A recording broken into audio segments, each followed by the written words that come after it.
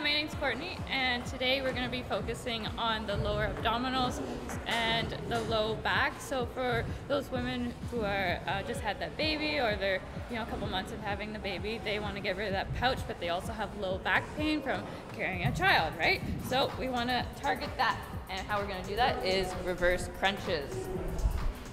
Get down on our mat. We have our hands supine, which means up to the sky. We're just lifting our legs up, touch, up. Keep that core tight. It's going to strengthen the lower back and also target the low abs.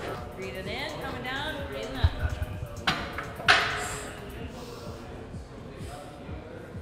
We want 15 reps. That's going to activate the core, get that pooch gone. I'm Courtney at Gold's Gym, and that was the reverse crunch.